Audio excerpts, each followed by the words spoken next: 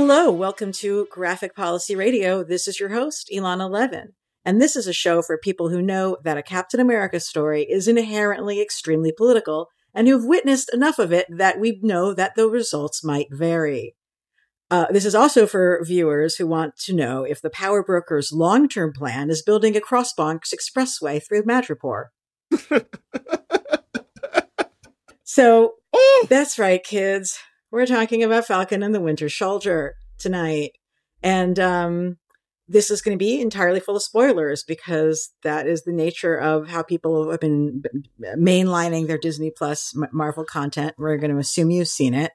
I should just do the quick version for anyone who hasn't watched it yet. The quick version that I often tell folks is like, should you watch this or not? And I'm actually going to say no. So if you haven't watched this yet, spare yourself. But although I suppose there's worse things you could do with your time, but there's many, many better ones. My guests may have a different ultimate conclusion on that matter, but from here on out, we will assume that if you've listening to us, you've watched the show, you have made the investment in your time to spend it with Disney Plus MCU show. And for folks who were here before, like we had a really rich conversation around WandaVision. So I came into this with high hopes, but joining me are some returning guests, and I am joined by returning guest Spencer Ackerman. He is a journalist and author of Reign of Terror: How the 9/11 Era Destabilized America and Produced Trump, which is going to be out August 10th from Viking. Welcome back to the show, Spencer. Thank you so much for having me, Ilana. I am so excited to have this conversation. Yeah. You guys were like the first people who I bothered as soon as I finished watching the show. So the other person who's joining me is Brandon Wilson. He is a filmmaker and lecturer, born and raised in Los Angeles. He attended UCLA, where he took a BA in African American Studies and an MFA from the UCLA School of Theater, Film, and Television. Brandon has directed 2 micro-budget features, 2005's The Man Who Couldn't, which is on YouTube, and Sepulveda from 2016, which is streaming for free on Vimeo, and you guys should really watch them, especially if you've gone to the trouble of watching this.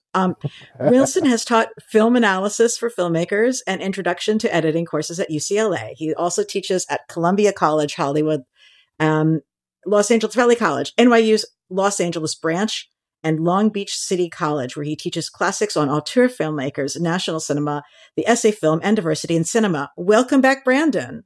Thank you so much for having me. Very, very excited to be here. And to be clear, guys, like when I messaged Brandon right after I finished watching the show, and we realized that we needed to just jump on a Zoom together to talk about it, we both were completely coincidentally wearing Marvel merch. Okay, like we came into this wanting to feel love, like wanting this to be great. And there certainly are things about it that I think are. But this is also a show that I think a lot of us share a lot of criticisms of. And we're going to just dig right into them. So yeah, I had expectations. And as per usual, great performances. I think it was great performances all around.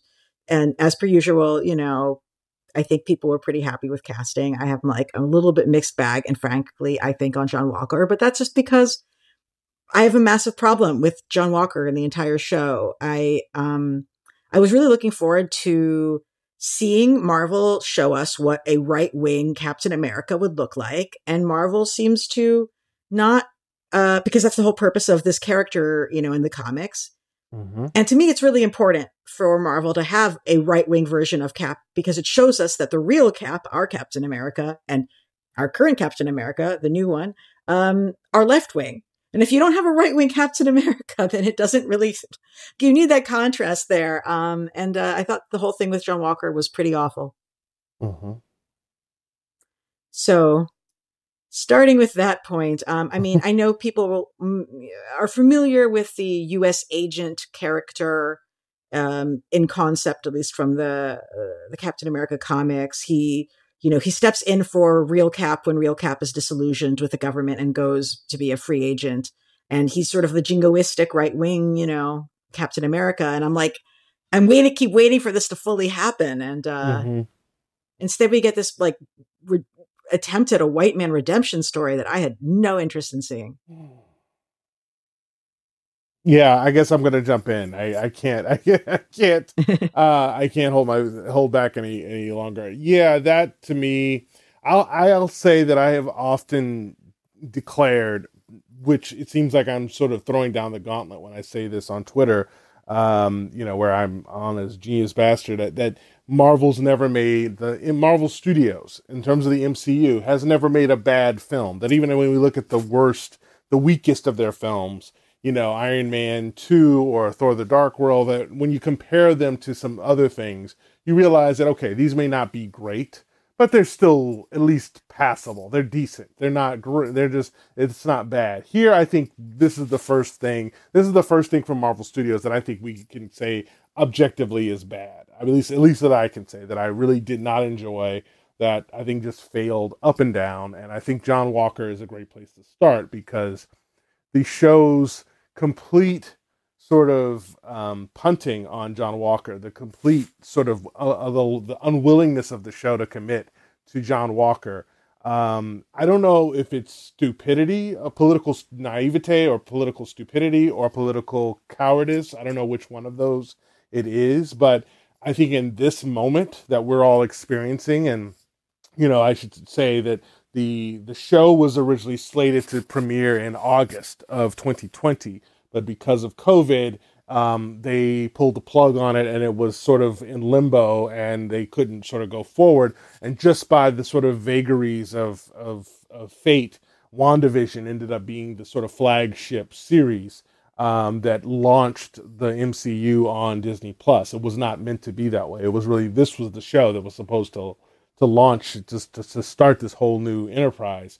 And we can talk about that, but it just fails so deep, profoundly, the moment, to have this character that you just won't take a stand on, to completely remove ideology from him as altogether, to try to dodge the idea that there's a, right wing and a left wing, and that, old Cap had these left wing tendencies and decided to become the conscience, and so it would seem that this new Cap would have to be the opposite number. But the show was just so invested in, from the gate, just humanizing him, making us understanding him. All these things are fine, but it just robs the show of, ideologies clashing can be really rich in comic book movies, and make them very enjoyable, even if it's not political ideologies, just as long as the character has a sharp, defined point of view. And this doesn't have that. So John Walker just is this guy, and then to lean on PTSD is frankly offensive at this point, to just sort of use that as you're out, like that's what's wrong with him, is his PTSD, especially if you're not willing to talk about why he's got PTSD and what it is that he did, that, because then of course you're getting political again. So this show just attempted, I think, to sort of dodge any sort of being too political, when that's really kind of impossible in this moment, and definitely, and just in general. And so, right, it's clearly they wanted us to sort of become invested in the redemption of John Walker, and obviously they've got plans from the future. But yeah, it was a pretty staggering failure to me to see what they did with this. Yeah, I think what you said, Brandon, really gets to the heart of what made this show unfortunate, which is its refusal to take active, clear stands, state their implications, and artfully make characters avatars for particular points of view. And at every stage, particularly with John Walker, they decide they want to gesture at having these critiques and then back away from it immediately as soon as the implications start perhaps getting, too real. And my general sense for this entire show was just wondering why they decided to mine the material from the comics that are touchstones for this show, given what they weren't willing to do with them. And I think there's a tremendous amount, to mine from all of the evasions that this show decides to make. And, like you said earlier, Alana, I was very excited and hopeful to see a right-wing Captain America. To have, first off, right-wingers get to have their MCU fun too. Let's not pretend like this, that this community, shares the values of the three of us, right? They deserve representation as well. And yet they didn't really, I think, do a service to, their actual right-wing fans, by giving us this John Walker who's just sort of neither nor, like standing not really for much except for his righteousness, and there's significance to mine out of that. The genius of Alan Moore, among so much, is his recognition in the comedian that the real Captain America looks to the world like the Joker, right? Like, that's what American hegemony is. That's what American foreign policy compels. That's what the interests that guide American foreign policy, which is to say capital, demand, right? So you're never, of course, going to get that with the Mouse Corporation. But you do want to see, if they're going to have, John Walker at all, make, at the very least, one, definitive political or cultural stand by, virtue of, like, that's kind of what's baked into using this character. Mm-hmm. And if you're not going to do that, as they didn't, why do this at all? Why were we ultimately here? Why did we suffer through, like, watching them, like, create Battlestar only to kill him in a hero's journey for a white guy who, like, ends up delivering the "you think Lamar's life didn't matter" line. Like, I screamed. Like, do not have your right-wing Captain America say Black Lives Matter to a Black woman anti-hero. Like, no. And I know they were so proud of themselves in the right. Like, they thought, "Oh, that's interesting, isn't it?" And well, not really, but yeah, that was quite a moment. I think my mouth fell open at that. But I'm sorry. Continue, please. No, I was going to say, Brandon told me something about the creation of the show that just made my jaw drop when he told it to me. And as soon as he explained to me this, so many things about the political choices of the show made sense. Would you like to share that fact, Brandon? I'm eager to hear. Yes. The show, for those who don't know, the head writer and showrunner is Malcolm Spellman. Now, I don't know Malcolm Spellman. I seem to know a lot of people who know him through social media. There's a lot of goodwill towards him, I think, in general, especially on sort of Black screenwriter Twitter. But the two things that he's really known for, number one, is his time on the show Empire, where he was a show writer, not a runner. He was not a showrunner, but he was a writer on that show. And then, of course, he was very briefly involved in the ill-fated Confederate pilot that that Benioff and Weiss were going to do for HBO. And if I'm not mistaken, his wife, who was also a writer, was going to be involved. I believe they are not on Twitter to this day because of that. So we don't have to worry about any tweets from Mr. Spellman, but because he left during that firestorm. So yeah, this is not that is an interesting thing to sort of put into to look at sort of the political misfires and miscalculations with this show. And right, that this was all that on some other timeline that he was working on Confederate and not working on Falcon and Winter Soldier. But yeah, that's true. Now the story goes, and I've tried to read a few things about the sort of the genesis of the show, that he was basically brought in along with others to pitch his ideas, and he wanted to do sort of the 80s buddy action film, and with clearly Lethal Weapon and 48 Hours being sort of the shows that he felt would be sort of interesting to model this thing on, because you've got this interracial buddy duo who do not like each other particularly, has been established. So that was his pitch. Apparently, the pitch went really poorly. He was suffering from a migraine, but he enough of it, it landed enough that he made it through, and people sort of considered him. He made it through the process. I know that Nate Moore worked a lot with him. Nate Moore, of course, the African American member of sort of the MCU small council, if you will, that of executive producers that work with Kevin Feige. So that's what I know about that. And Spellman doesn't have a huge list of credits. But yeah, those are the few. And he assembles his team, all male writers, by the way. I just noticed. Not a single female writer, probably offset by in their minds offset by the fact that Kari Skogland, the director of all 6 episodes, is a woman.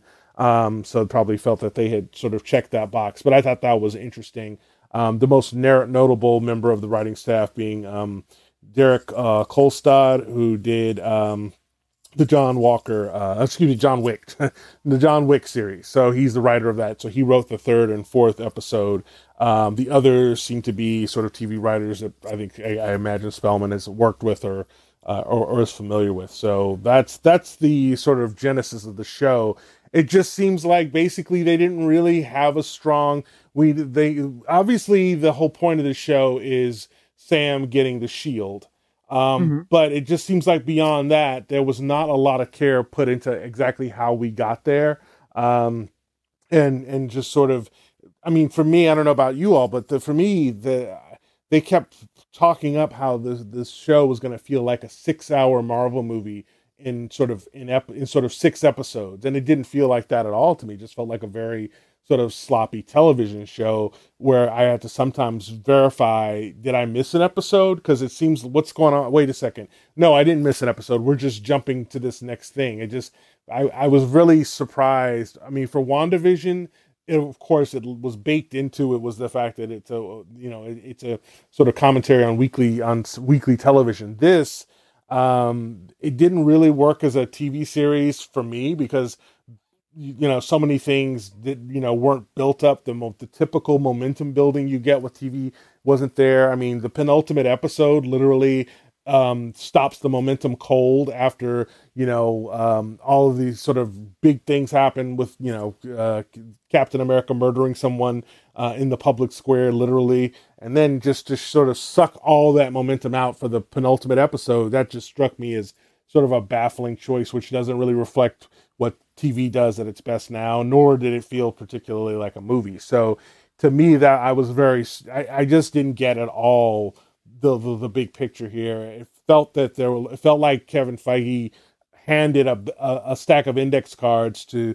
Malcolm Spellman with various Zemo, Dora Milaje, like all Sharon Carter, and it was just like, okay, play with these. And rather than having like a coherent sort of through line, like this is what this is going to be, this is our antagonist, it just felt like we kept getting pulled in so many directions because there were just too many pieces on the board. I mean, what really struck me when you told me about him being someone who was supposed to be working on Confederate, which for those who weren't following it is like a show that Bayanoff and Weiss, the guys who did Game of Thrones, were proposing as their next project because, these are definitely people with a Black creative perspective, cough, cough, saying, let's make a show about what if the Confederacy had won the Civil War, ignoring the fact that the Confederacy kind of won the Civil War. And also just that nobody had any appetite in watching Black people suffer, as in slavery in like an alternate reality show. Like this was just the last thing anything wanted. And then, maybe Malcolm Spellman signed on to that show because he's like, look, if this complete fiasco is going to happen, maybe if I work on it, it won't be terrible. Or maybe he was like, someone who doesn't understand why that show was such a terrible idea that like the internet got it canceled. So that just to me was like, whoa there.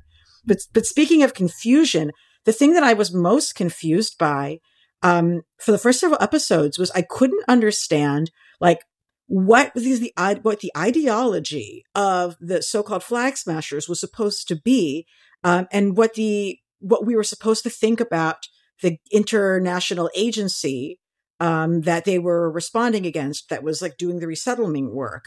And it was only after a while that I had to draw the conclusion that, oh, I don't know what their politics are because the show doesn't know what their politics are. And that was the moment where I was like, Spencer, are you watching this? Oh, God. First, yeah. First, I know it's in the comics. Trust me, I know it's in the comics. I don't want anyone in the comments to try and bring this up as some sort of Trump. All right? I know it's in the comics. But flag burners was right there. How are you smashing flags? Think about it. Flag burners. I am not. I know, again, I know it's in the comics. I don't want anyone responding, don't at me, making that point. All right? I know it. I know. Well, the real flag smasher in the comics didn't make any sense either. Because I was chatting with Stephen Atwell. Atwell was like, because I never read Flag Smasher in the comics, but Stephen Atwell is like the Captain American guy. He's like, oh yes, Karl Morgenthau was the son of a wealthy Swiss banker, and he was against nations. So rather than just like being going to Davos and like being corporate, he like became a supervillain. Like none of that makes any sense. That's not what rich people with power do when they object to nationalities. It's, I mean, it strikes me as an excellent document of the time about how, like, I'm going to guess Mark Gruenwald, forgive me if I'm wrong, like thought of how to construct a left-wing villain, right? So what we, oh God, where to start with this? It's so awful. It's so awful. It's something where like you just recognize in a certain way, like people who just kind of aren't going to do the reading and like watch them construct like what they think like a left-wing mass movement would kind of be for. And it's just sort of airily globalist. It has no material critique that I could tell. It's against like the general status quo ante for the snap. Nothing wrong with that, but that's really, a floor that's treated as a ceiling. Or alternatively, if it really is like some kind of like crazy, like liberal cult, I guess, like eerily globalist, like kind of a Benetton ad, then like I wish they would have kind of made that more explicit, that like we're going for a very low common denominator here. I thought of like the "we are the 99% line. Sorry. I was to say, I feel like, and ultimately, I think what they were trying to do was that this is an international movement of people, who had been displaced, who were refugees, who were going to be redisplaced. And rather than like trying to solve this by building political power, like there was supposed to be some like, oh, we're going to redistribute resources, but they just completely cut all of that and made that very ambiguous. No, and they had no material critique at all. The only moment, like they are anti I forget what the acronym is. They're Global Repatriation Commission. They're anti them hoarding supplies. Again, GRC. How could you forget GRC? How could you forget that? It's such memorable, right? And again, like as you mentioned, the flip side of that. What are we to make of this agency that's in charge of resettling essentially the status quo ante for the snap, right? They don't want to have this conversation at all. They just want to gesture at this conversation. That's gonna be as good as we're supposed to get. So you get this like awful. I'm sorry, I shouldn't say awful. You get this unfortunate exercise in innuendo, and inevitably what the viewer brings to it from their own perspective, to read into the show as politics we're supposed to understand, but the show is unwilling or unable to articulate. And that's a really exhausting thing. Like, there are so many. There's so much to say about the times we're in right now using these specific characters. And I was looking for, I'll tell you this. Okay, so the show exceeded my expectation in this respect, and I could only sort of realize it once it was over and it was confirmed to me how much I had a poor reception to it. I was convinced we were going to get Nuke in this show, and I'm so glad that this show in particular decided to leave that one in the toy chest. That, can you imagine if they had Nuke for this show? Anyway.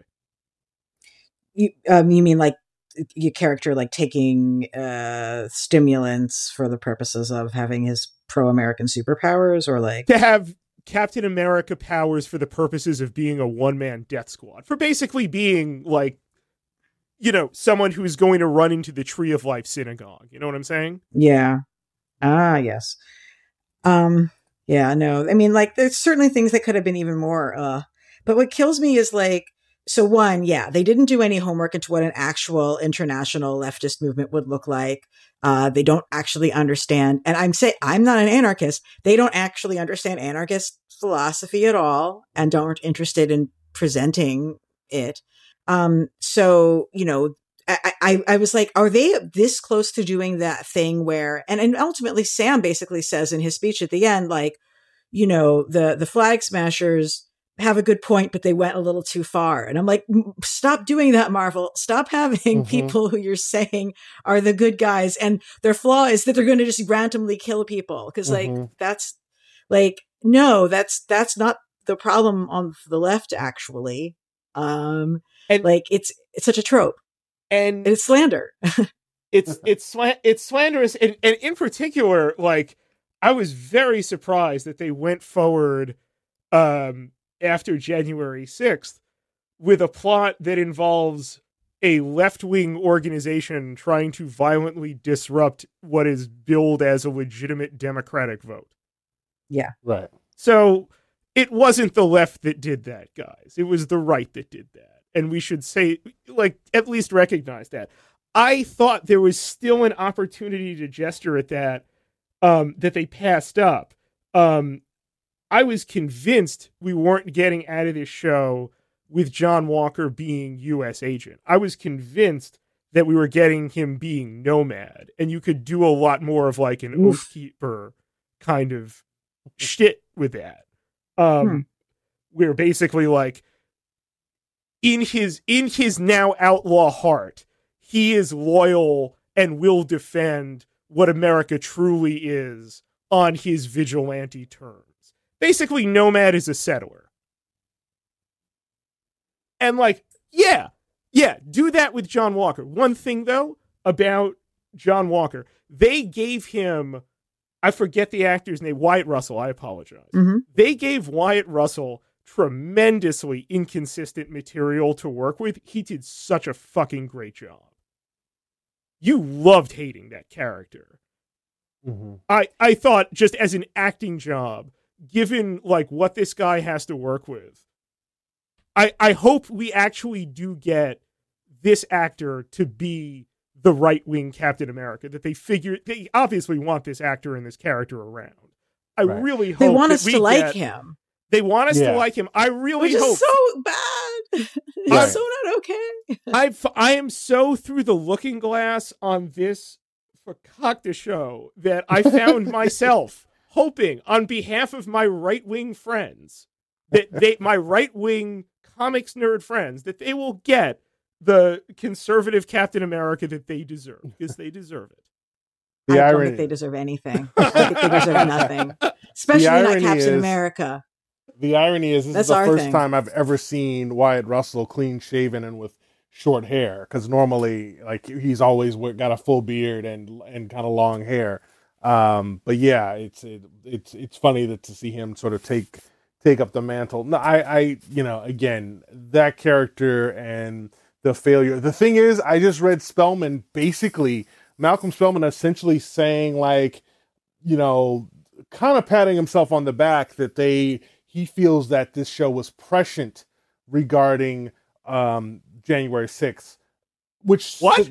Right? Yeah, he says, yeah. See, we were just plugged in. We were plugged into the zeitgeist, and that, of course, is the problem here. They don't see that their ideology matters a whit. They're just seeing extremists, people who don't want to listen anymore, who don't want to be in the middle, who are taking the law into their own hands. So, even though, to us, we are looking at this show in the wake of January 6th and going, yeah, this proves what nonsense this is, right? That you punt on having a character who embodies the sort of oath keeper when he's right there. That's what he stands for. And instead you try to create this left-wing, boogeyman. I mean, this whole thing is just like, I just kept thinking like, this is Fox. Who's the audience for this? Like Fox News watchers or Newsmax people? Like this crafting, just meticulously crafting this left-wing sort of boogeyman out of the Flag Smashers.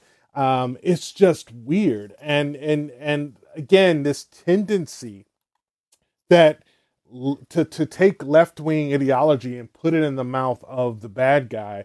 I mean, on the one hand, sure, that makes for the idea of this making for a compelling bad guy because they actually have a sympathetic point of view, or like the cliche now that we're all sick of the eco-terrorist, right? He just wants the planet to be green and healthy and is willing to kill as many people as necessary. It's just one more of those. And again, yeah, I think it's time we really sort of talk about like, well, what are we doing here with this? When clearly that's not the world we're in. Clearly there are people with far right agendas who are very vocal and very, active and very much on the move. And, this show chooses to sort of ignore that and make a bad guy out of the left, which, in its mind, it's trying to sort of be sort of apolitical by doing that. But of course, that is a political choice that they're making to essentially blame create this sort of super soldier Antifa that will that again, it just feels like it's tapping into all these fears of, whether it's Black Lives Matter or Antifa or what have you. But I don't think that because the people involved in the show are not terribly politically astute, it just, this isn't troubling at all to them, but it just, it reads very false. I mean, the whole big moment that they were so proud of with Cap sort of saying, essentially, let's all meet in the middle. I mean, the events of January 6th kind of call all that into question.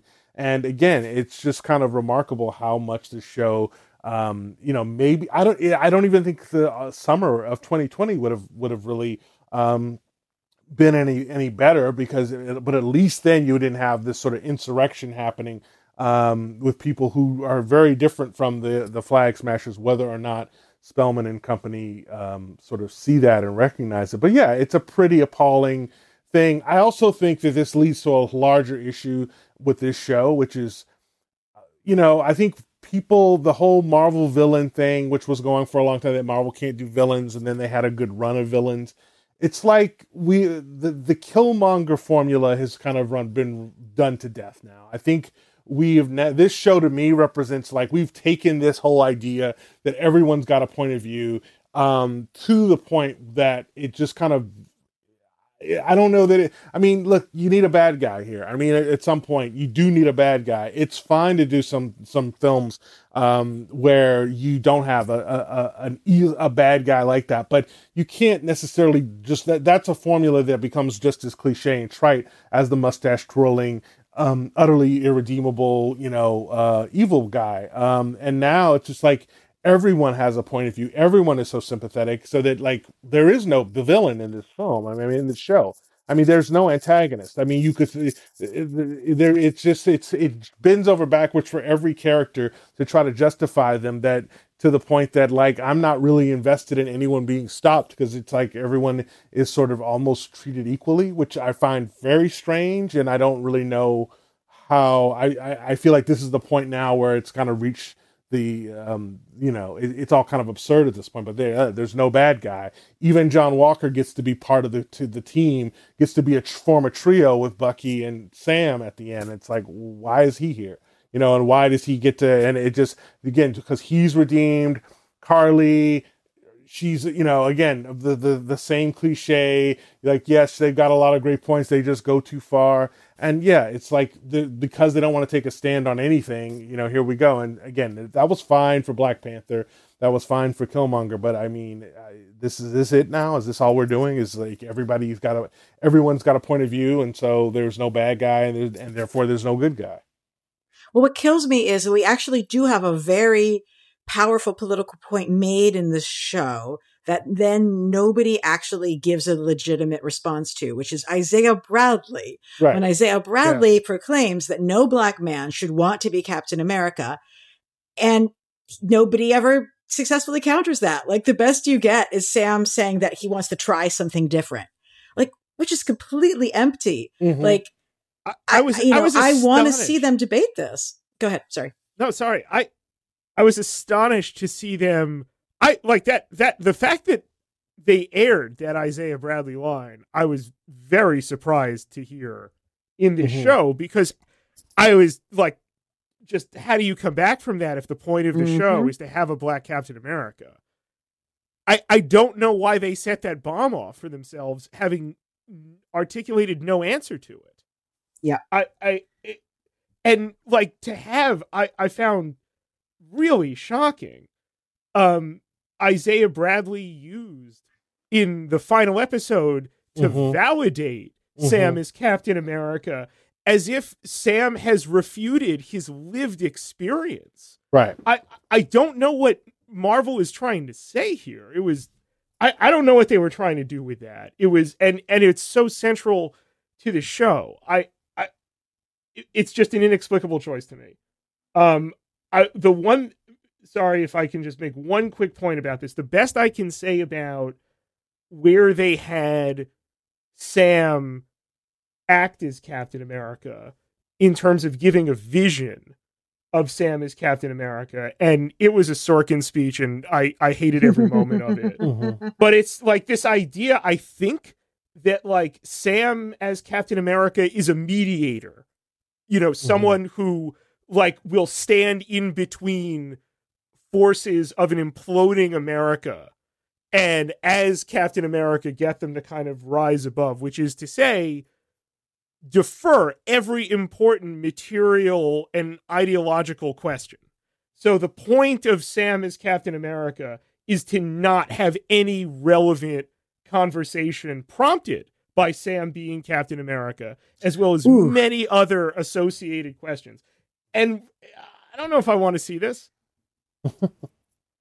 That's really apt. I mean, the thing is, like, oh my God, we finally have a Black Captain America. Like, how are we not thrilled? And what's amazing is that, we see the bigot response, like, and how much all these right-wing people who should be loving this right-wing show, the fact that they can't see past the fact that there's a Black Captain America, like, really shows how deeply racist they are.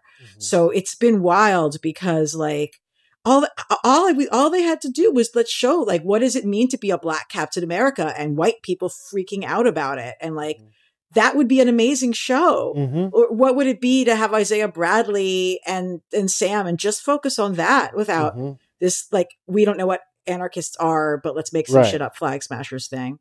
And like, the other piece that kills me is, like, I really like Sam. And one of the most important things about Sam in the TV show is very parallel to one of the most important things about Sam in the comics. And that is, in the comics, Sam is a social worker. And in the MCU, Sam is a grief counselor.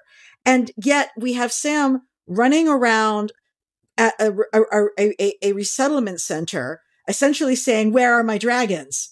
He's saying, where are my dragons? Where are my dragons? But where's Donna Madani? Like, of all the people in the world who would know how to talk to people, to get them to talk with him, Sam would know how to do that. And you didn't even have him doing that. Now, they do have him do some grief counselor work in the show. There are moments of that. But I feel like they lost track of one of his defining characteristics and one of the things that makes him cool. Right. And that's what makes him a perfect match for Bucky. I mean, like the ultimate sort of broke guy who's been broken by his experience in, of war and violence. And yeah, it takes them until the penultimate episode to finally get to that, which is just very strange that they left that part of Sam, sort of let that just go fallow for so long, left it fallow for so long, when it's like, yeah, that's the whole point of Sam. That's what makes him sort of unique and interesting. I want to say back to the Isaiah Bradley and kudos to Carl Lumley, who was fantastic. And for me, I mean, he's the heart of the show in many ways. And I think it was very bold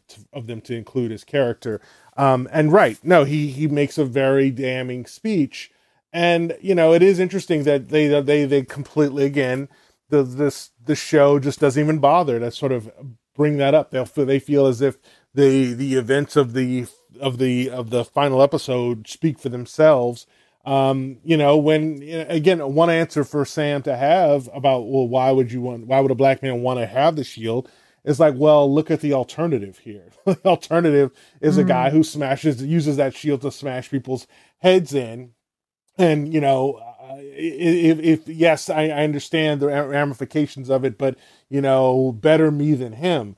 And the show can't even think of that to really, to put out there. And yeah, it's not much of, again, that at least could be the core of it. And I'll never understand why they did this other cliche, which is sort of the perpetual origin story, why this has to be a 6-hour origin story for Sam as Cap. Why can't we just start with where we are in the final episode with he's got the shield and he's got the star, he's wearing red, white, and blue, and yeah, people hate it, and his struggles. I mean, that is such a much more compelling show than, also I don't know if it's just this Joseph Campbell thing of the heroes. The hero has to sort of reject the call, but yeah, I didn't buy for 1 second that Sam would give up the shield.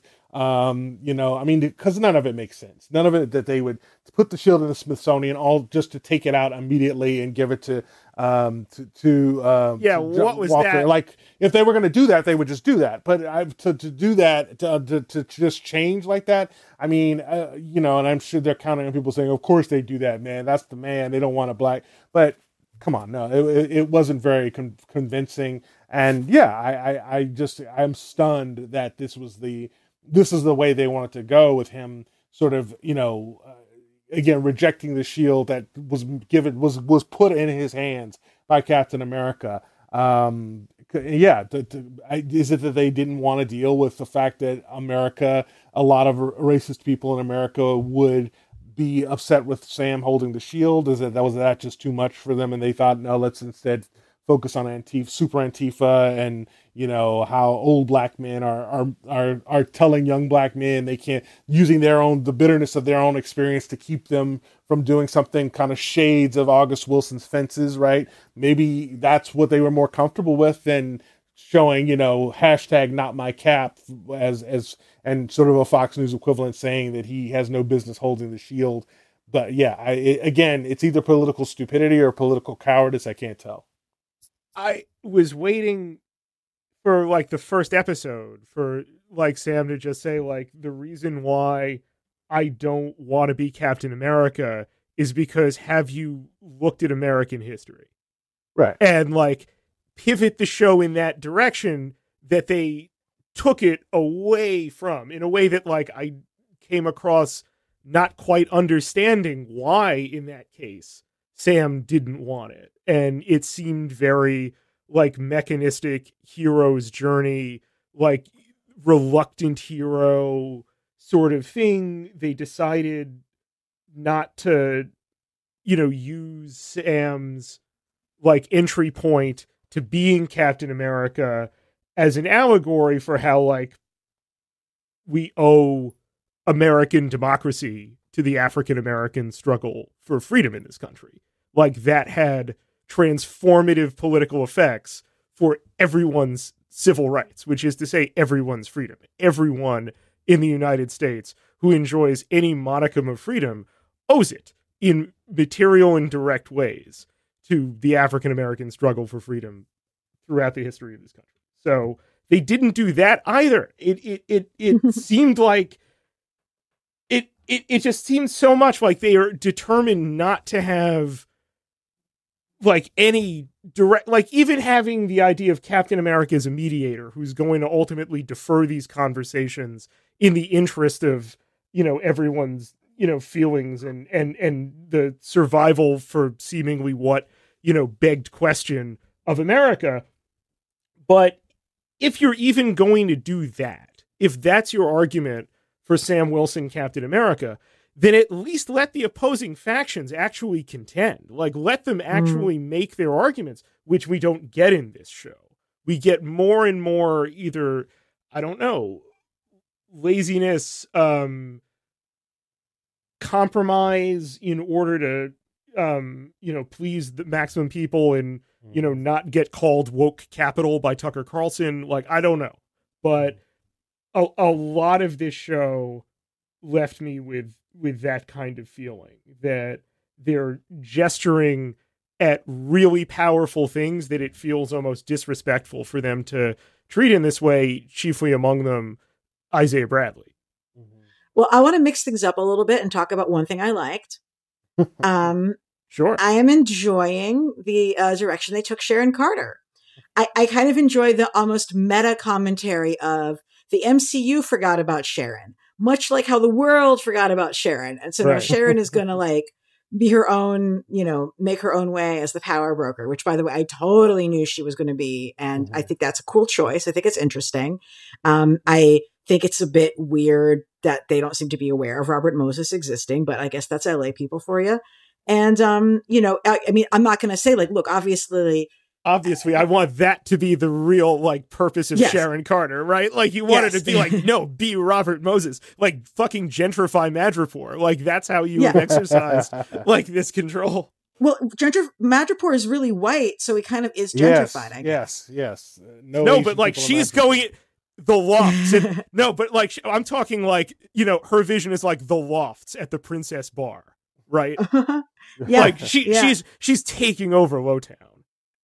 Yeah. I mean, and that's something which is happening like in an actual like interesting storyline in the Marauders comics from, that Marvel is doing right now. Like it's so good. Marauders is so fucking good. But yeah, I liked Sharon Carter and I thought the actress did really fun work with it. And, I'm sure the reason why we don't have more Asian actors in the Madripoor sequences is because then they realize that it would just be evil Asian characters because they don't have any good Asian characters. It's like, and who are putting in this situation to die. Yeah. Yes. Thank you. But that's one thing I liked. Is there anything you guys liked? Yes. Sorry, Brandon, do you want to go first? No, go ahead. I thought, and we can let me know when you guys want to pivot and talk about Bucky because I want to talk about him a lot. Yes, sounds good. But I thought the scene with Bucky doing the therapeutic, like, recitation of his former magic words with Io was really moving. And Sebastian Stan acted the hell out of that. Like, he tapped into something very deep and very real about not just surviving trauma, but pushing yourself past it. And I loved it. I loved seeing that. It's a very moving scene. I don't want to say I loved seeing that, but it was tremendously well acted and had a depth of feeling that I wish was, indicative of the show rather than an exception to it. Yeah, I would agree. I think that was a very powerful scene. And in general, I think all the cast, I mean, I have friends who are cinephiles and we talk about this, how often the actors are the most reliable element in anything. When the script is failing, when the direction is questionable, the actors, God bless them, they're delivering and they're doing the best they can with what they've got. For me, I think the only thing that kind of that worked a bit for me was, as I said, the great Mr. Lumley as Isaiah Bradley. And I wish that that could have been more central to the show than it maybe was. But yeah, he certainly elevated things a great deal whenever he was there. And it was good to see him there with his sort of long cachet and sort of in genre filmmaking. It's that was very cool. I have very mixed feelings about Sharon. I ultimately don't like it, although I do accept the sort of meta sort of statement because she's been so poorly used and discarded here. So yeah, I do get that. But yeah, it seems like, and I will say that the best fight scene, and again, I'm a filmmaker, so fights are big. I thought the very best fight scene of the whole 6 hours was Sharon at the shipyard by herself taking on the goons who I suppose ultimately work for her. Maybe, I don't know, but yeah, that's confusing.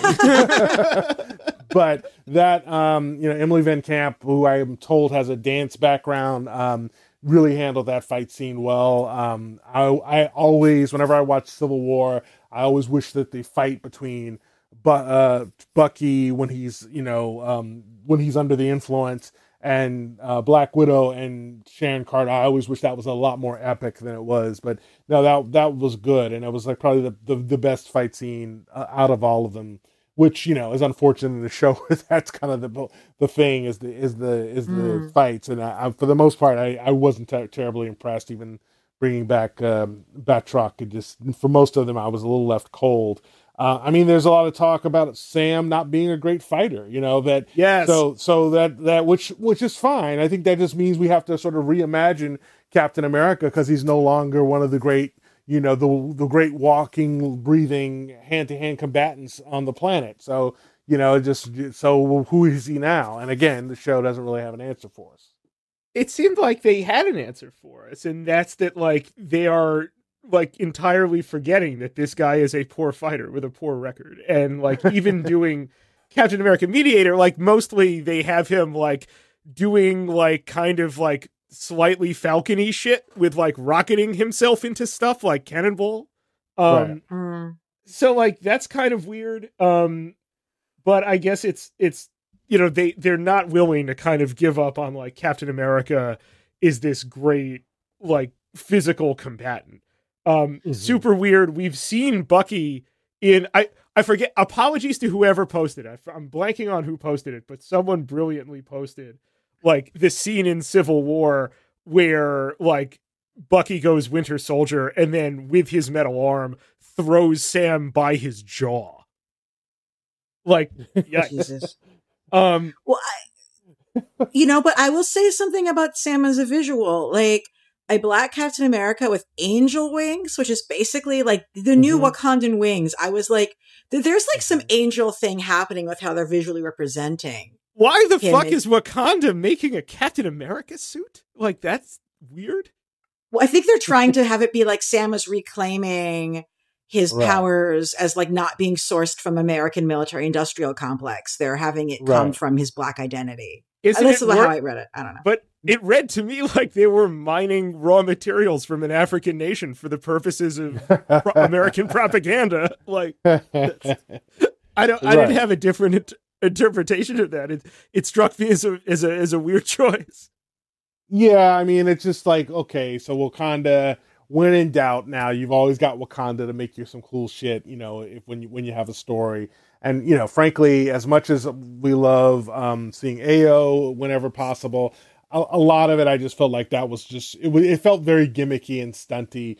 And as I said to Alana, why are the Dora Milaje even there?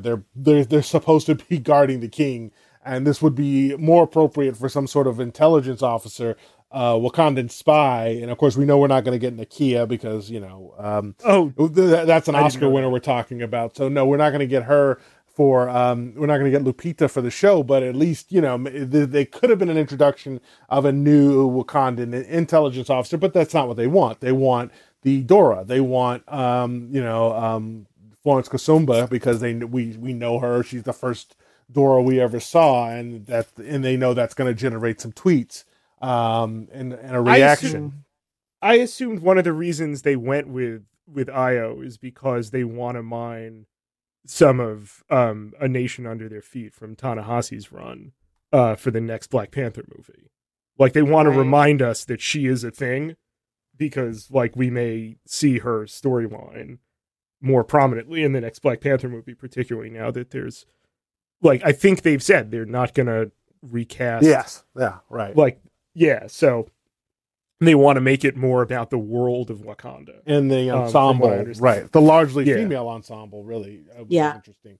It's going to take it up. So Wakanda is always going to now be there whenever anyone needs some cool stuff to be, to be built and made. That's his new costume. And yeah, the costume's interesting. I kind of respect that they just went full comic book, didn't try to cool it up, they just took it right off the page and gave it to him. And I'm sure there'll be modifications. But I appreciate the audacity of just sort of going for it and not sort of doing a toned down sort of Captain America suit for Sam. I definitely want to make sure, because I actually had literally nothing about Bucky written in my notes other than I hope people remember Becky didn't choose to do any of those horrific things. Right. Spencer, I understand you had some stuff you want to talk about Bucky. Go for it. Yeah. So first, just getting this out of the way, like they Bucky is no stranger, textually and metatextually to being misused, and this was really, I found no exception. I didn't buy that this character would decide that it would be therapeutic for him or providing closure to someone else to go tell them that they killed a beloved, relative. That seemed astonishingly that was a choice I couldn't explain. It seemed cruel. And I think Bucky, I really like those Brubaker-Epting Captain America comics where they introduce the Winter Soldier. Like, once you can kind of get past the, fanboy rage of like, Bucky didn't stay dead, oh my god, this is a Simon Kirby character, you're gonna, what are you doing here? Why does he have hair like that? Of it all. I think you have like a really profound character in Bucky and an opportunity. And Alana, I know it seems like every time I go on your show, I talk about torture. But I think it's why we love you. I think it's important to talk about torture and its presentation when we, talk about Bucky and when we talk about the name the Winter Soldier. So in Bucky, you have this kind of avatar of, never-ending war. He's, a Greek tragic character, cast to be a universal, not a universal, but an endless soldier, ultimately of reaction, acting against whatever will he might have. But nevertheless, like spending basically like sorting out the 20th century for Hydra, is what, Bucky's unfortunate lot in life is. And, I do a lot of journalism around torture and the experiences of survivors of torture and trying to kind of, for people who write about what we call national security, but is more, often, less, euphemistically understood as crimes of the state, tend to, often do is, not choose descriptions of how torture operates and what its purposes are, I think, in digestible ways, for readers. And, here you get with the way they present what the Winter Soldier is basically a kind of comic booky magic, where he gets, zapped with some painful rays that seem not, like anything that, anyone, could ever realistically experience, and then has some magic words recited to him.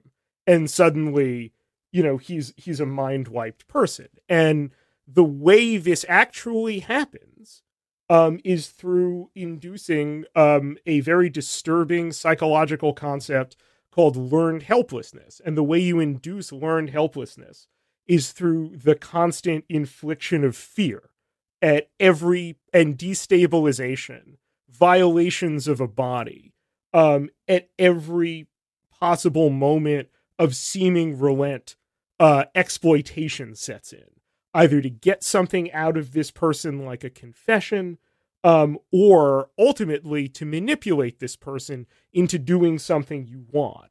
And that becomes very rapid incentive for someone to do anything to make this agony stop. And it is, by no means surprising, given how exceptionally unpleasant all of this is, that, comic books and, assorted literature, but really comic book movies would shy away from this, particularly when made by the Mouse Corporation. But nevertheless, shying away from it is a really unfortunate side effect of the kind of broader refusal to understand what torture is and what it means for a nation to torture, what it means for a nation to justify torture, to apologize for it, what it means to not have imposed any consequences for it. These are the things that, once you've introduced the concept of the Winter Soldier, it's important, I think, to reckon with, because otherwise you get the same thing. You can, think of characters like Wolverine, or think of characters like Archangel, characters who have a specifically physically traumatic background that renders them supposedly a different person on the other side of it. It's an unfortunate trope of this kind of literature, and the character deserves better, particularly given that some of the recognizable symptoms, and I think the kinds of experiences that Sebastian Stan is mining in that scene in particular is how it means a lack of self-recognition and a lack of self-control. And these are, of course, exceptionally traumatic things. And the more that Bucky is allowed to, I found the reason why that scene was so moving is because you got to see, a remnant, something that Sebastian Stan uses to inform his performance is I forget which movie it is. I think it's in, Civil War, when Captain America says to him something like, you weren't you, that wasn't you. And he comes back with, I still did it though.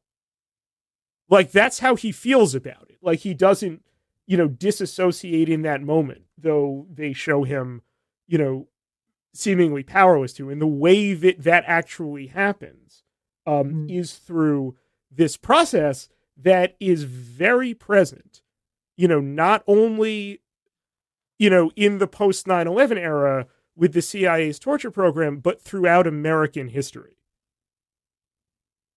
Right. Thank you. It's present in it, from chattel slavery to native genocide. The same goes with child separation. There's a reason why America keeps thinking in these terms. It thinks in these terms because of muscle memory, because of interest determination. These are not accidents of American history, and it's, rather frustrating. And the same goes for the way that, they treat, John and Lamar's very fleeting reference to his, as John puts it, the worst day of our lives. Right. As something that there's just not going to be any further discussion of, explanation of. Lamar makes, I guess the closest thing we're going to get to his motivation by him saying, if I had only had that serum, think of how many people we could have saved that day.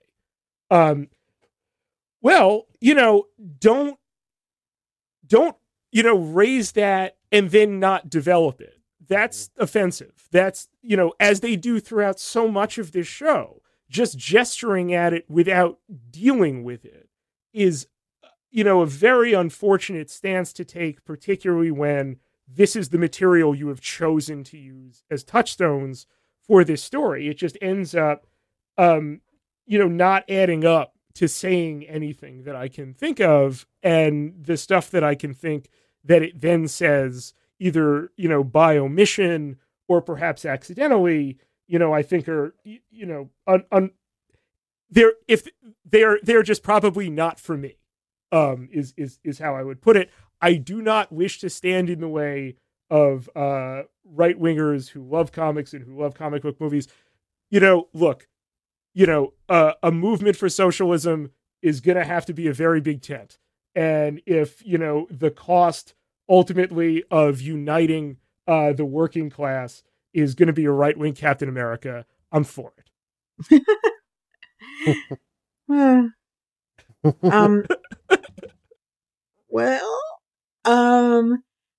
Speaking of things that are taken in a completely weird political direction, I want to talk a little bit about Baron Zemo. I have never been okay with MCU not having Baron Zemo be a Nazi, because I think it's important for Nazis to be Nazis. But I had literally forgotten until I was watching this series. I was like, wait, what is Baron Zemo's deal in the MCU's thing again? I had to literally, and I do not forget these things. This is not normal for me to not be able to remember this. But I thought this show, it's so crazy to me that everybody's memeified Baron Zemo, who to me will just always be a Nazi. Right. But aside from that, how did you guys feel about the way the show handled Baron Zemo, including him explaining Black culture to people? That was really great when that happened. I didn't get a sense that they really knew much more than we should have, Baron Zemo return. We want to have, this character stay a thing, because I made a point of rewatching the Zemo episodes for this podcast, because I came away from this thinking just what was he doing here? Why is he in the show? What's really the point here? And it doesn't make much more sense. I can report back. It's a very flimsy, it creates more problems than it solves. It's kind of nonsense, but they playing Daniel, it seems like they just let, Daniel Bruhl, and Anthony Mackie and Sebastian Stan just sort of improv in some scenes and just see what they would keep. There are lots of kind of clumsy attempts at chemistry between actors who don't really seem to have much chemistry between each other at all. Which at the very least is very on brand for Captain America. It's never been allowed. I thought, when they have Bucky in the, in the psychologist's chair, which I really hated those scenes. I hated how they were directed. They were so tight. Yes. It's after a while, I was like, look, I get it. You want it to be uncomfortable, but can we stop spinning the camera? Right. It's too much here. With that scene, you just wanted, I just blurted out, to my wife, why am I depressed? My husband left me for a fucking woman. Yeah. Yeah. And they don't really do that. They have these weird moments, that seemed almost jokes that didn't land, where he's if Steve was wrong about you, he was wrong about me. And it's that doesn't make any sense at all. Right. No, did you not get that? You were the great love of this man's life. And I'm sure you actually did. And we're just not, ever gonna get that. But that's the best they could do. And then they never deal with it again. And that's weird. That's just, it was just a very strange set of choices. Zemo, also it's okay. So again, my feeling, I just feel they looked at, I feel with the shows, they're really leaning into, okay, who do we have? What characters can we bring back to have some impact? And with WandaVision, I thought it worked pretty well to have Darcy show up, and redo her as this, as a scientist now, and have her, that was fine. And, and some of the other characters that we've seen before, have them come sort of show up. So now it seems like that's going to be a thing with the series of sort of drawing from the sort of secondary characters from the films and sort of having them reappear in interesting ways. With Zemo, I mean, for one thing, yeah, I don't really understand any of what he needed to do aside from, well, this will give us a few episodes, right, where we've got to break him out, and then we have the intrigue of, can this guy who managed to get Iron Man and Captain America to almost kill themselves, do we think it's a good idea to sort of take him out and trust him and let him roam free? Sure, let's see what happens. We're smart. We won't be outwitted by him. So there's that, and it just sort of, again, makes it feel like stuff's happening when there isn't. So much of the show just feels like this perpetual red herring for things that aren't really developed. You know, Zemo obviously is a major villain, but I don't think he's ever going to be one in the MCU. He's just going to be this sort of secondary figure who is involved, who gets some good lines, who, you know, he does have an ideology. He's the only character in this that has an ideology, which is that there shouldn't be superheroes, and that at least we can hang our hats on that. And you know, when he has a chance to inject himself with the super soldier serum, he doesn't do it. He destroys it. He destroys it. So he means what he says. Right. And for that, aside from Brule being a fine actor and someone you enjoy seeing, that is what's going for him. I found it very strange, as I said to Alana in our Zoom a few nights ago, I found it very strange that they basically turned him into evil Marvel Batman. You know, that he's essentially, he's got a butler who handles some stuff for him.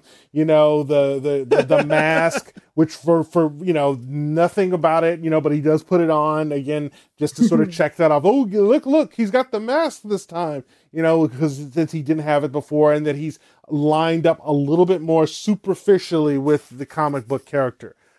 Which I feel like that's becoming a thing too, of sort of this part of the MCU experiment. They're sort of going back on some of the things that they initially did to distance the character, to sort of make the character a little more realistic.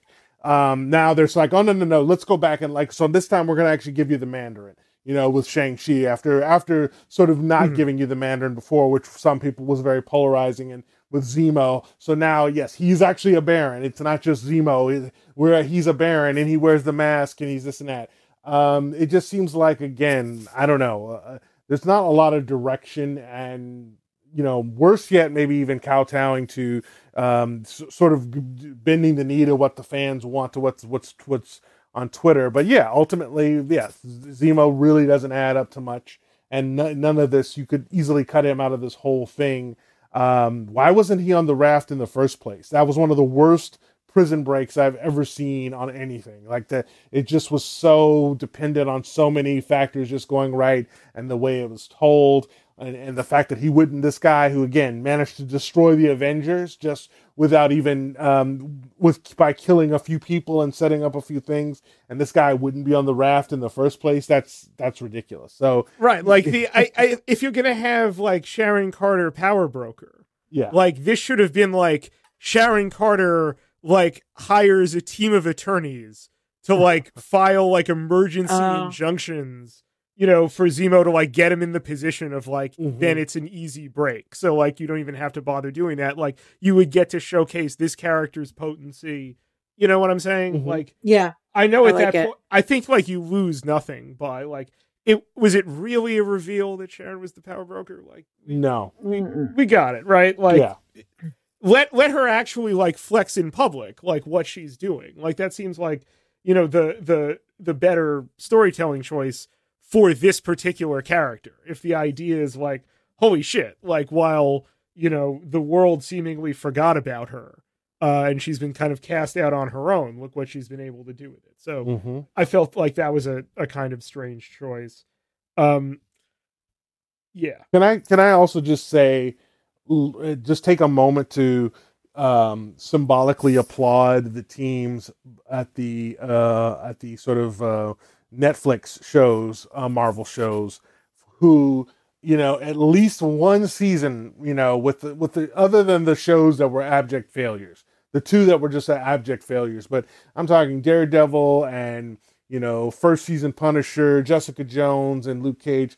Like, Luke Cage. they had, sure, those shows had issues. They had to deal with too many episodes, but I mean, just those shows look so good compared to, and also working with modest budgets, working with characters who are not super powered.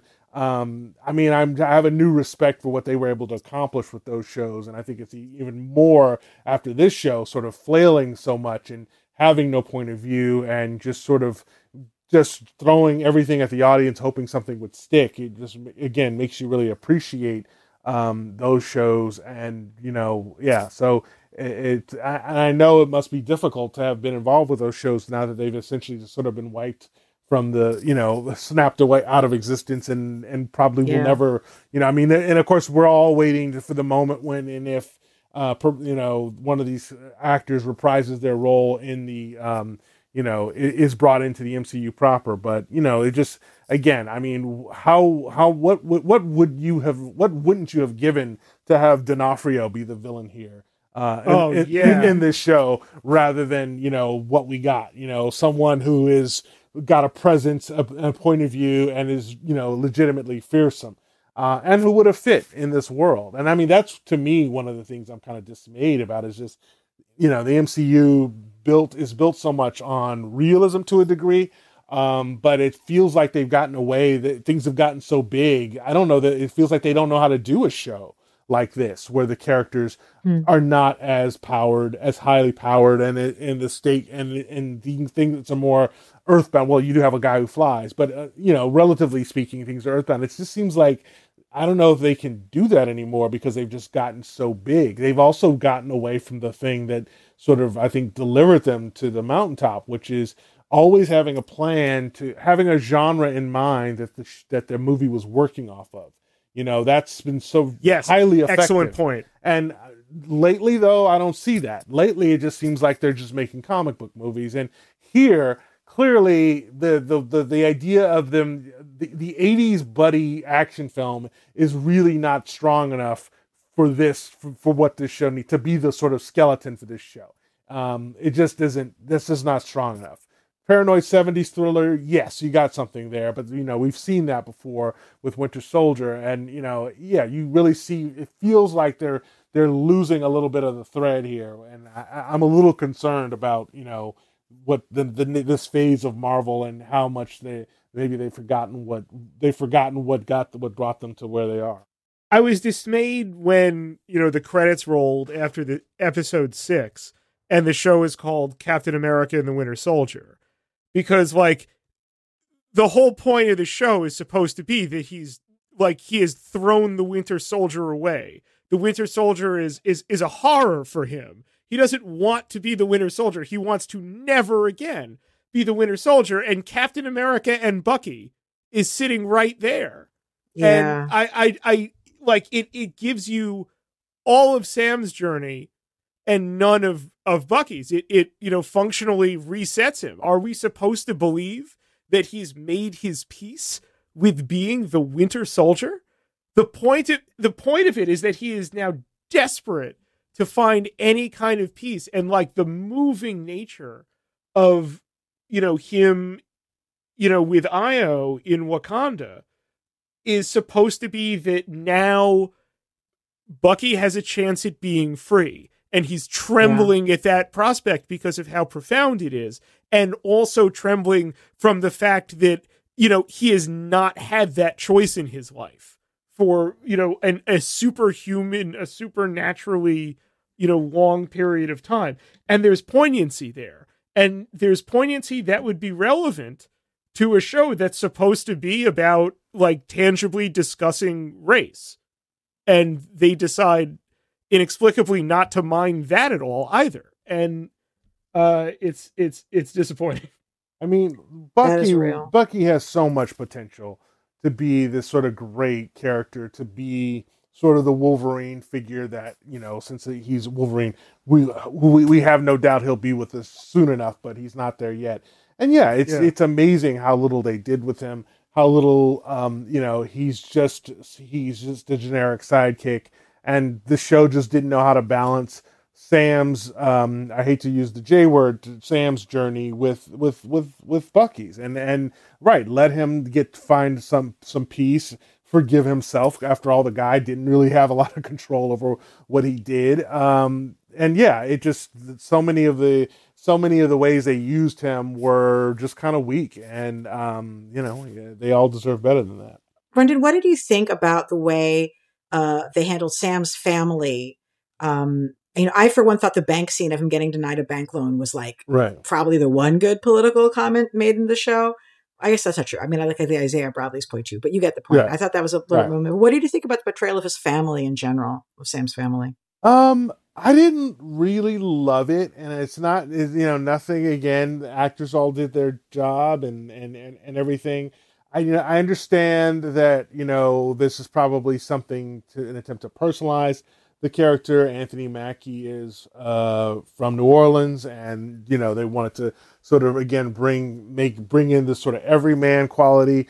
But I have to say, like, the scene in the bank was interesting, and that I liked it pretty well. But so much of the attention on the boat and everything, I didn't love it. And I just didn't think that it really.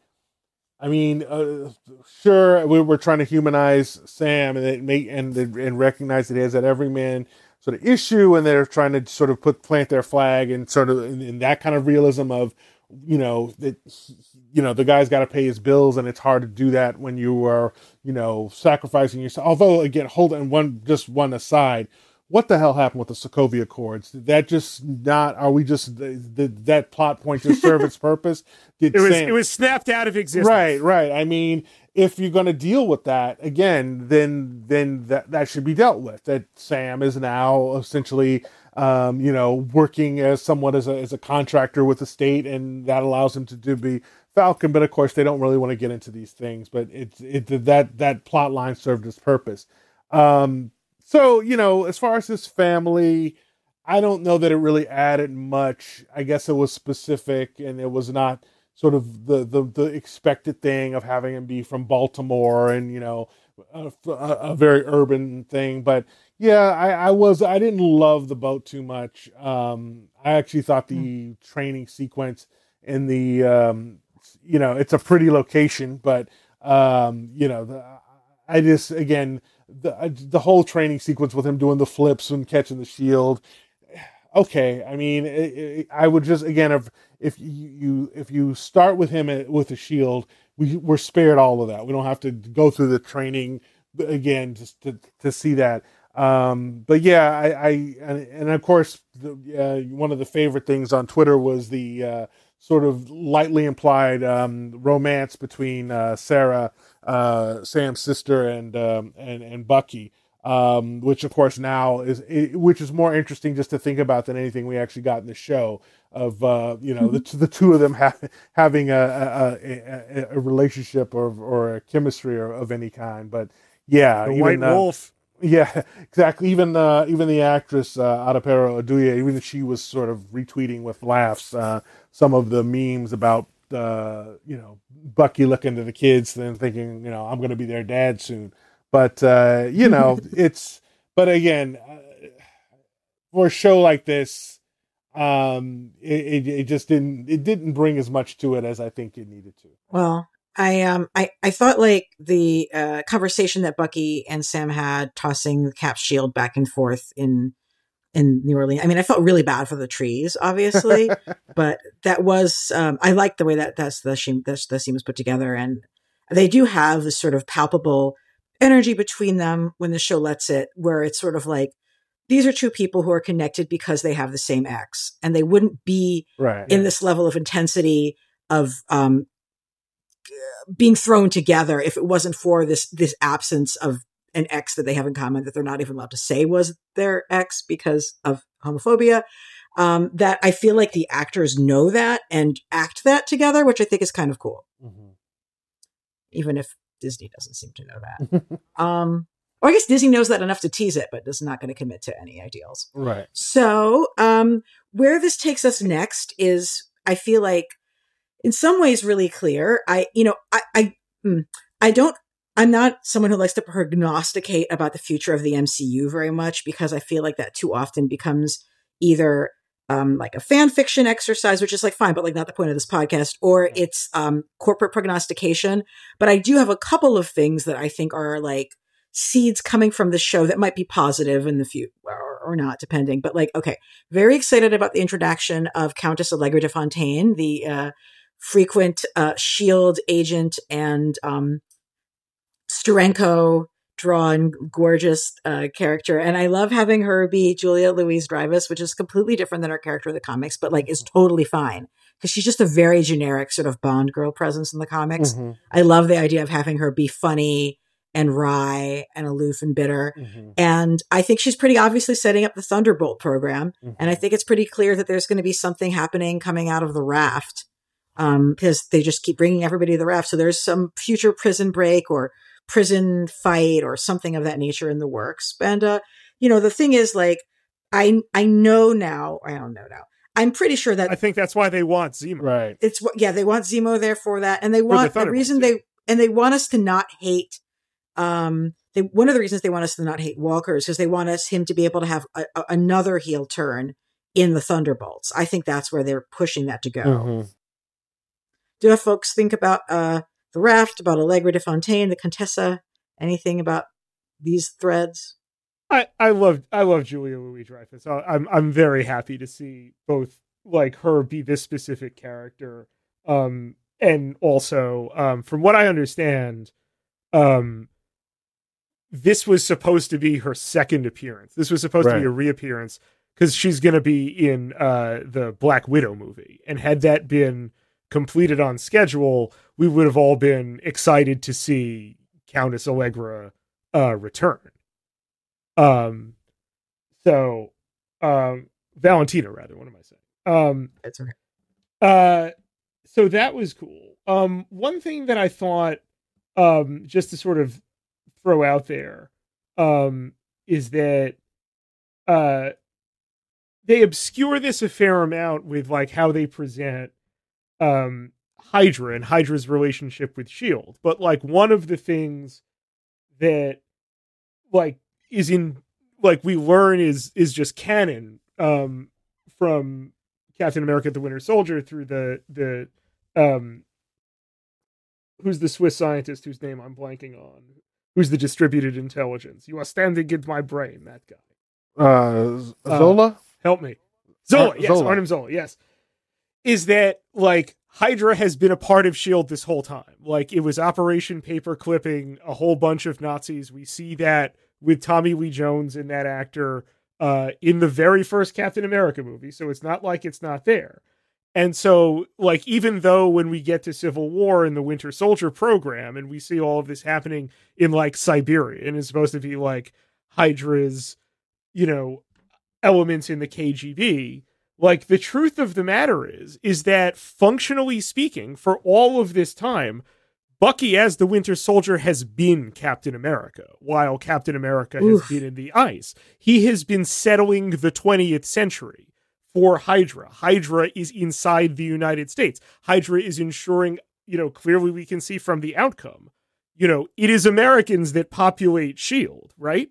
Like Americans are determining global security. Americans are, it's not, it's treated as if, in Captain Marvel, that like it's Nick Fury who comes up with this great innovation of like, getting superheroes to do what the United States wants. But in fact, that's from the very start in Winter Soldier in the very start in Captain America, the First Avenger.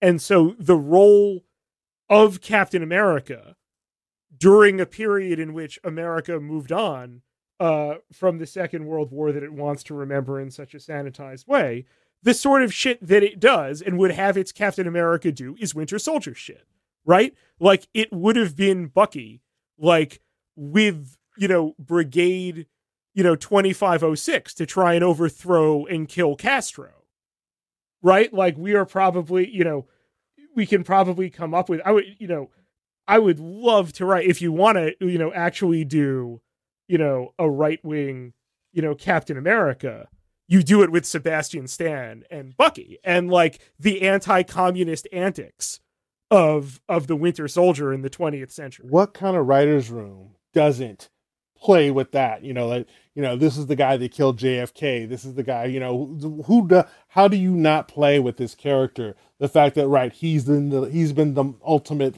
leg breaker enforcer of the 20th century. And what you said is far more interesting, that he's the real Captain America, and that's why he can't hold a shield in public. That's why when Sam's having his moment, he's got to be sort of in the shadows because of what he represents. He's sort of the truth. That's more interesting than anything that this 6 hours even came close to.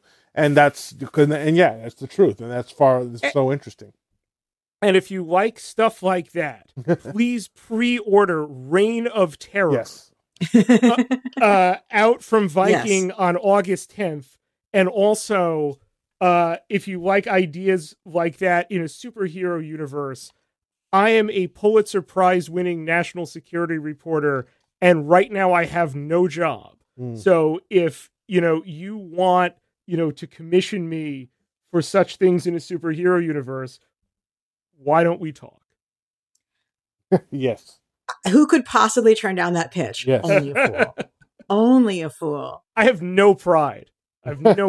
Just none at all. You can't, not in this time and place. It's gotten me this far.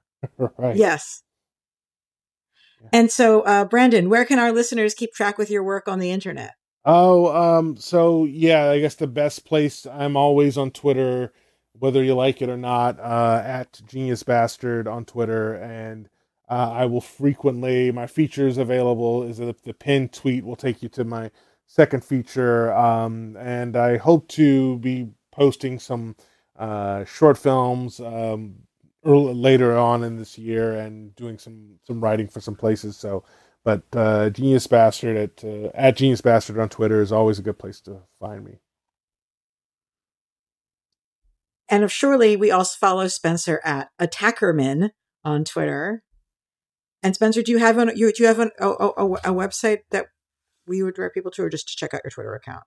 Just the Twitter account for the time being. And please, if you've liked any aspect of this conversation from my end, and it's been a tremendous pleasure to have this conversation with the two of you in particular, please pre-order my book, Reign of Terror, How the 9/11 Era Destabilized America and Produced Trump. That is out August 10th from Viking. I have no choice but to, plug this book shamelessly. But please, I really hope you do pre-order it. I hope, you read it and take something from it. But most importantly, I hope you buy it. And for the purposes of this conversation, I hope you pre-order it. Yes. And I was going to say, and we have no choice but to stand. Like, there are so many times on the internet. It's real. There's so many times on the internet where it's like, yeah, no, this is going to be in Spencer's book. Like, all of these things that we are reckoning with right now, all the things that make me want to scream. And like, yeah, there's a reason that you guys are the two voices who I booked for this episode. So thank you for joining me. As for me, I'm on Twitter a little bit too much, ELANA_Brooklyn.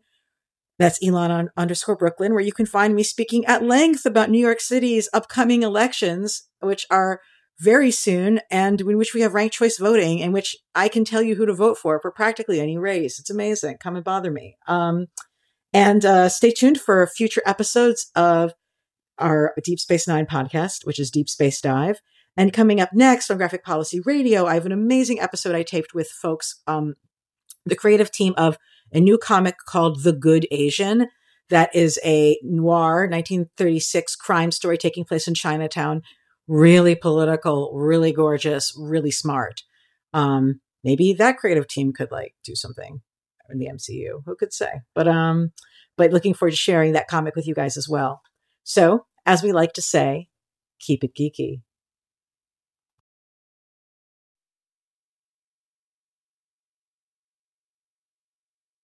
Hey, thanks for watching the previous video from Graphic Policy Television. Just by watching, you help support our site. Thank you so much. Now, if you're watching these videos, you probably care about geeky things like movies, television, comic books, toys, games, video games. you name it. You can go and subscribe right now to our YouTube channel to stay in touch and catch all the new videos, or check out our website at graphicpolicy.com. There's a nice link on this end of the video. But as always, thank you for watching. Keep on rocking and keep it geeky.